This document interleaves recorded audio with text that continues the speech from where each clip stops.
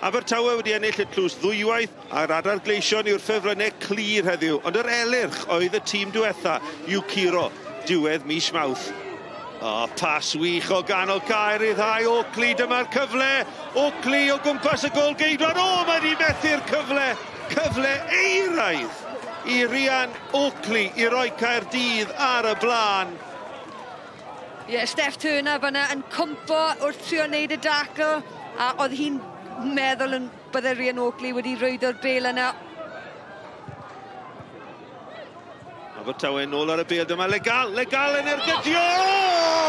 Dyna chi gol! Mone legal yn ei dal i'n berffeth ac yn codi'r bêl dros ben Cerin Chamberlain. Abertawe sy'n dathlu. Wel, mae rhaid rhoi clod iddi am y ffaith bod hi wedi taro'r bêl yna ar y cychwyn cyntaf. Nath hi edrych i weld o bosib ble oedd y golwr, ond instinct oedd hynna, oedd hi jyst eisiau falle cyfeirio'r bêl, a y gwynt tu ôl iddi, ac yn sicr fi'n credu bod y gwynt wedi helpu'r bêl yna, ond mae rhaid rhoi clod iddi. Wel, dyma Chloe Chivers, reit ar ddiwedd y hanner. Nawr te, cyfle i grimanu hon mewn ar y drod dde. Mae taro'r postyn! Ond mae dal yn rhydd yn y cwrt cosbi. A dyna pa mor dalentog yw hi, tymod. Mae'n ffyddiog yn gallu hi hunain i medru cymryd gornel fel yna, mae rhaid dweud, tymod. Oedd hi mor anlwcus fanna bod y bêl heb dod allan i Grys Gwyn. Mae Siobhan Walsh, y bêl yn hongian i fyny, a dyna'r gol. Ac i fe Megan Bowen, yr eilydd sydd wedi chael hi. Hi sydd wedi cael y cyffyrddiad ola i'r adar gleision, a maen nhw'n gyfartal yma ym Mhen y Bont. Oedd hi'n mynnu cyrraedd y bêl yn gyntaf. Neb o Abertawe eisiau gystadlu yn erbyn Megan Bowen yn yr awyr, a Meg Bowen wedi sicrhau bod hi'n digon o awydd iddi wneud yna ac angerdd, a mae'n heiddiannol o'r gol yna.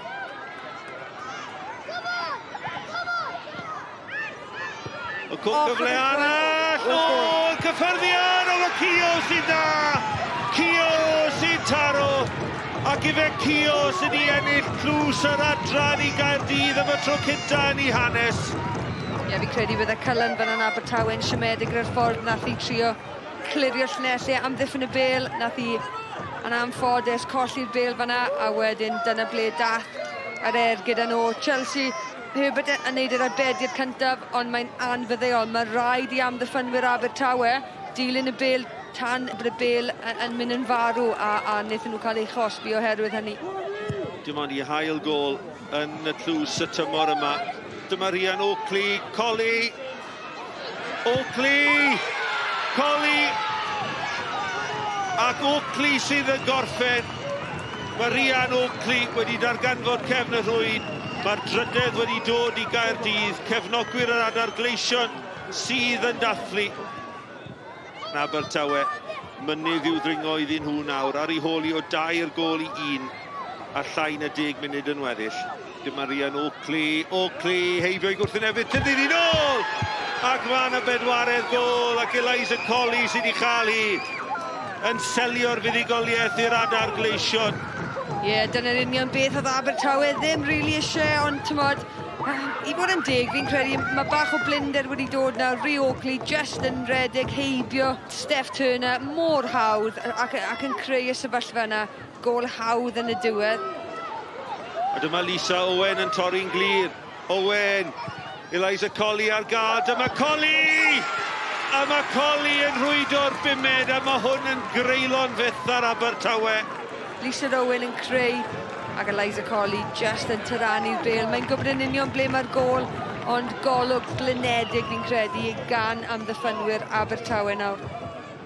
I thought it was amazing. You know, we've worked so hard for the past 2 weeks after the league's finished to prepare for this game. You know, we didn't have the great first half, but we knew in half-time, we knew what we needed to do coming out in the second half, and got 5 goals, so it's just exactly what we needed to do to win the cup. A Caerdydd sy'n codi'r tlws am y tro cynta yn ei hanes.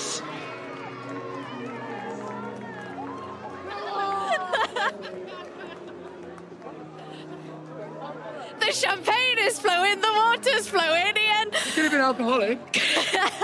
Ian, huge congratulations. How are you feeling right now? Very proud. We had to dig really deep there. I thought first half we were we were a bit off it, the intensity wasn't there, we weren't great in possession.